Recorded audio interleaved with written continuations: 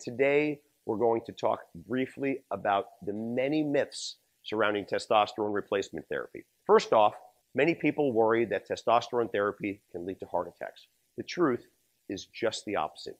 Research shows that testosterone actually improves heart contraction and opens up coronary artery disease. So when administered correctly in the right clinical setting, testosterone therapy is considered safe. Another myth we often encounter is the belief that testosterone therapy causes prostate cancer. I hear this all the time. Fortunately, recent studies led by Dr. Abraham Morgentaler of Harvard have debunked this misconception time and time again. It turns out that testosterone therapy is not the culprit. The evidence simply doesn't support the previous concerns. Next, testosterone therapy will give you unwanted breast tissue, not if monitored aggressively.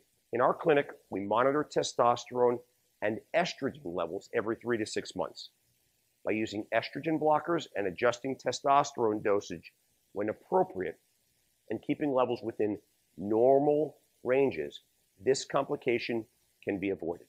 So I'm just going to leave you with this. Testosterone is a hormone. It's native to the body, and chemists have synthesized it for replacement therapy in those that are showing signs of deficiency. Unfortunately, testosterone has been abused by the bodybuilding community, and this stigma has carried over into medicine.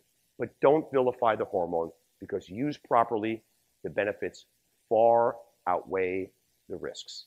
Just ask any of my patients, many of whom feel 21 again.